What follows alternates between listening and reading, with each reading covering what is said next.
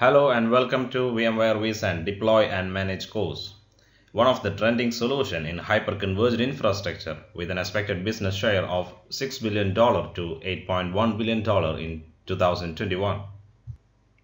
This course is designed in a way to cover all the theoretical parts, use cases, management, plan, design. A complete vSAN course which cover complete objectives listed in VMware vSAN Deploy and Manage official course, which is $2,500 cost.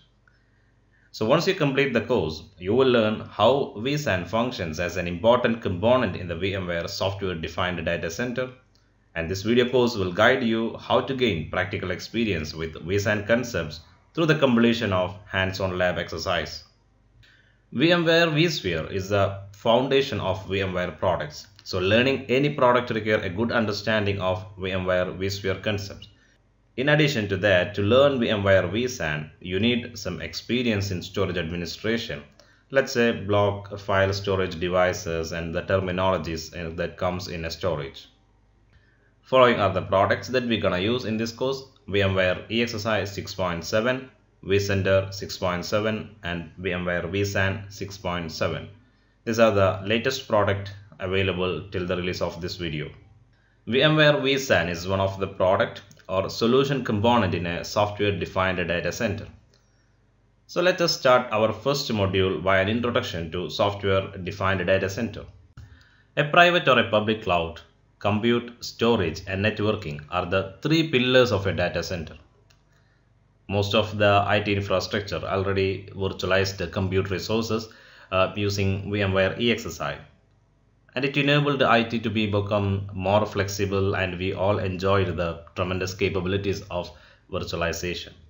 So we can say virtualization is a solution, or is only the solution, provides a reduced operation complexity and cost while offering a better availability and agility.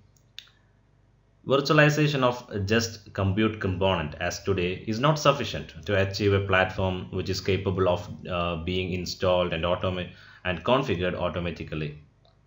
So if you lower the operational complexity and cost while increasing the availability and agility, sure, you will ultimately lower the time to market for new services.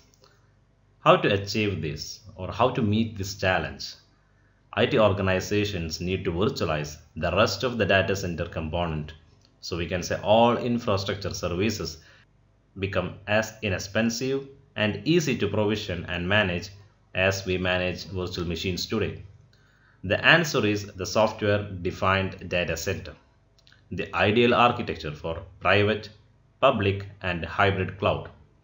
Software-defined data center extends the virtualization concepts, as you know, abstraction, pooling and automation from compute resources to all data center resources and services like network and storage.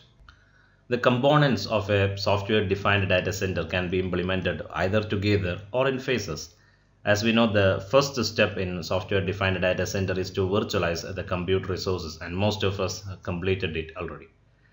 And then virtualize storage, and then virtualize network, and finally a cloud automation tool for complete orchestration and management.